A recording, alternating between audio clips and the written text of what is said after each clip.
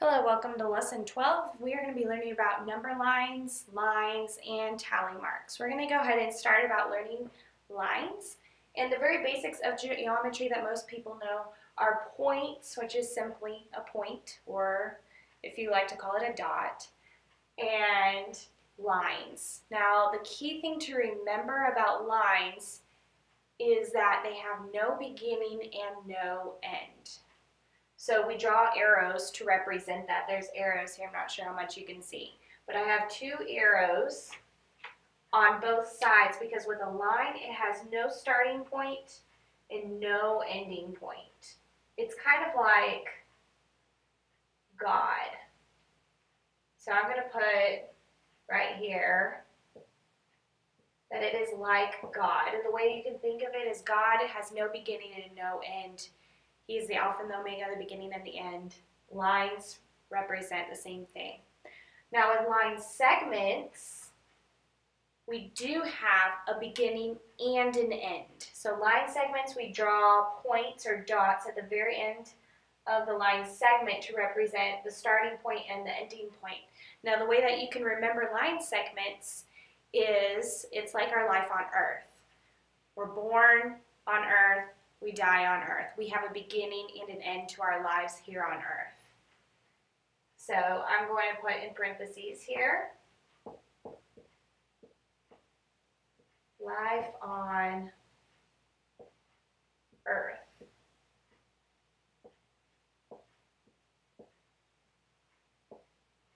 Okay? The last one that we have is array. Array has a starting point but no ending point. Now I drew this ray with my starting point over here on the left. However, you can actually have it vice versa. I can put my starting point here and draw it with no end. It doesn't matter which side your starting point is at. It is called a ray. Now a ray is like our life as a Christian. We're born again in Christ, and we are a new creation, and we get to live for all eternity with God. So I'm going to put life as a Christian.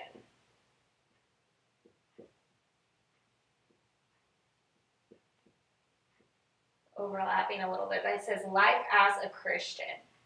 All right, so direction of the lines, line segments, and rays do make a difference as well. We need to know about the direction that the lines are pointing or headed or how they are laid out. So we have horizontal and vertical, which all of you should know or have maybe learned at some point.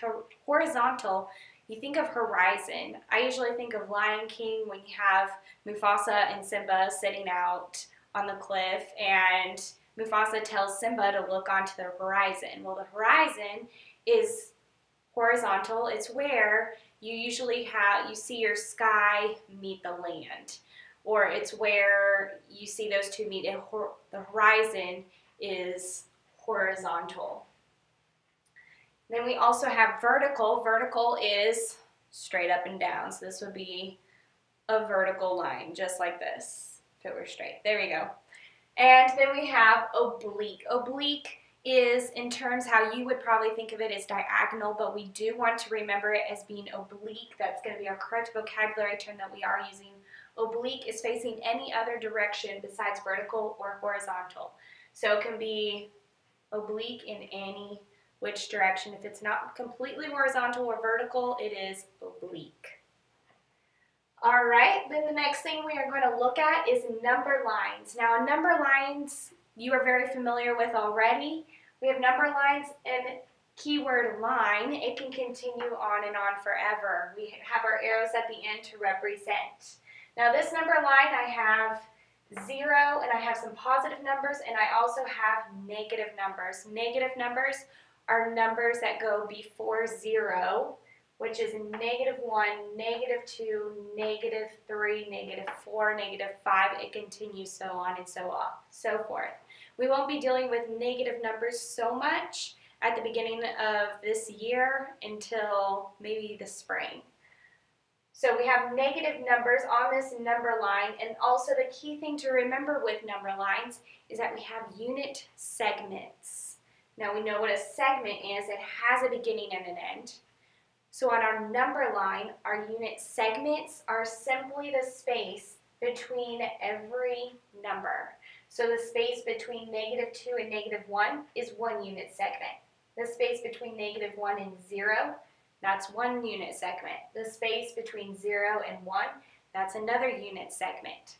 So altogether, this number line has 1, 2, 3, 4, 5, 6, 7 unit segments. All right, now the next vocabulary / concept, the vocabulary term that we're going to be learning about is tally marks. Now, it's not the tally marks with our discipline system or our demerits.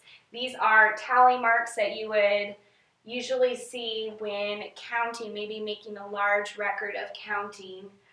Use 1 tally mark.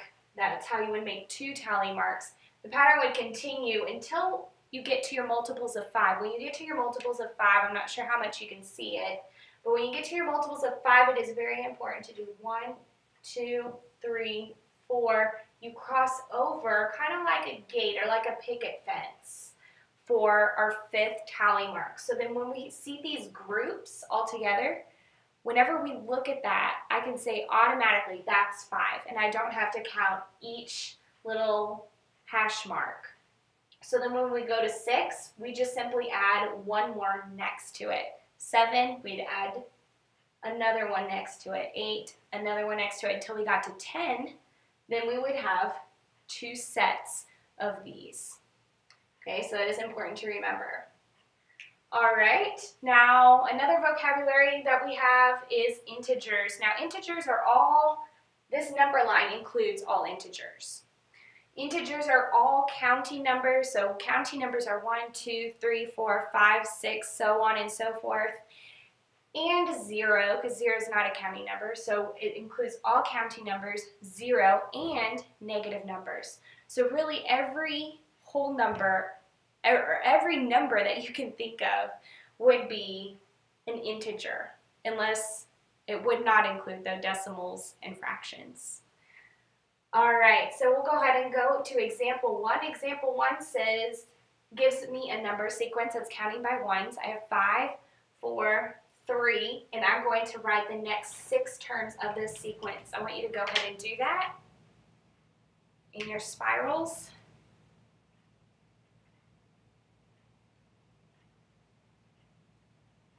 Okay, the next 6 terms of the sequence would be 2,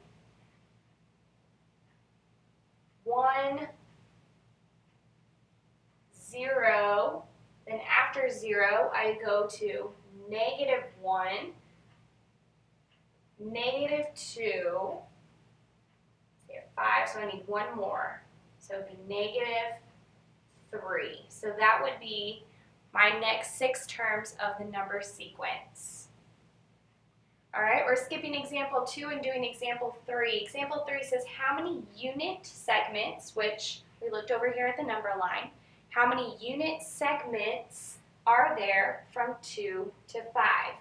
So we have this number line here, and we have 2 all the way to 5, so I'm going to count the spaces in between those 2 numbers.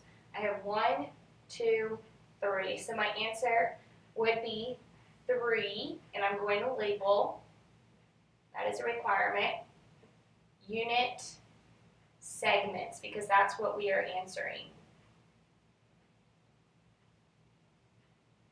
All right, I know that was a lot for lesson 12.